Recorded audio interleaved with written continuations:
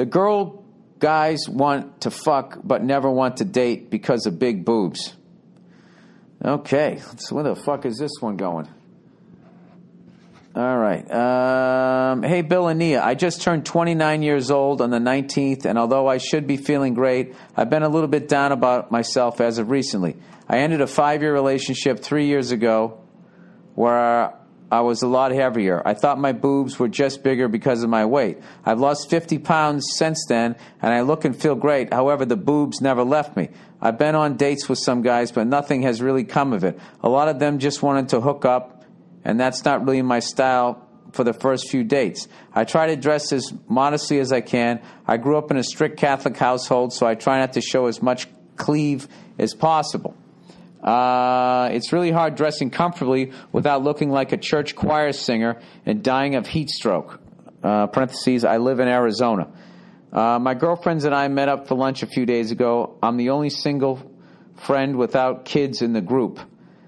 And you know what? I bet a lot of them envy you on a lot of days. So before you get too down on yourself. There's this one lady in the group who no one ever really likes inviting because she's negative and self-proclaimed blunt. AKA says rude-ass things just to say them. They don't even make sense. Oh, yeah. You guys say, yeah, you get blunt. I would have used a different word that rhymes with blunt.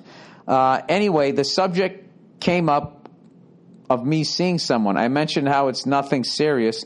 The girl then goes on this rant about how my boobs make me look like a girl's guys just want to fuck but never want to date. She said that? She's pointed out that they make me look easy and a fun-time girl. She said girls with smaller boobs get taken more seriously because guys get to know her personally. With boobs in her face, they cannot. Yeah, she's jealous of you. Also, they don't want to worry about their friends staring. I brushed it off at first, just thinking she was being a bitch, but the more I think of it, the more it bugged me and kind of made sense. Is this true? No. No, it's not even remotely true. That's a cunt. She's a cunt. All right? And your friends just sat back and just let her say that? I got to be honest with you. This sounds like you're one of those Real Housewife dynamics that I watch my wife watching, where I'm just like, why the fuck would anybody hang out with a person like that? Somebody just said something like that to you. You don't work that out. The fact that she said that and was that fucking rude in public and not thinking about your feelings whatsoever and said it in front of all of your friends, dude, fuck her. And in a lot of ways, fuck your friends.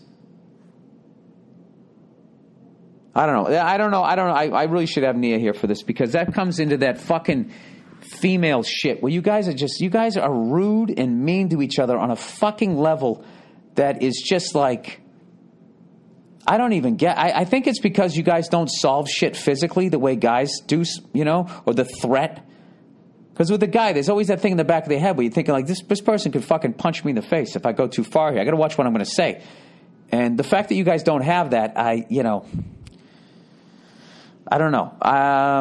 That made me feel really sad for you. None of that is fucking true. All right? Guys who just see you for your boobs and just want to fuck you, your boobs can actually help you. Because it can help you because there's other guys out there there's just many people just want to fuck somebody else. They just want to fuck them.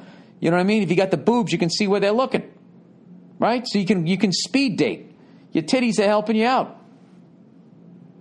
Just stay single until you meet somebody that is worthy of you not being single. All right? And I like the fact that you don't hook up for a couple, 2-3 dates. That's a good fucking thing. And I would really just, go out there and ask the questions you want to ask. And, when you start getting the answers you're looking for, that's the person that's worthy of your time. All right? Don't hang out with any more blunt fucking people. What a cunt.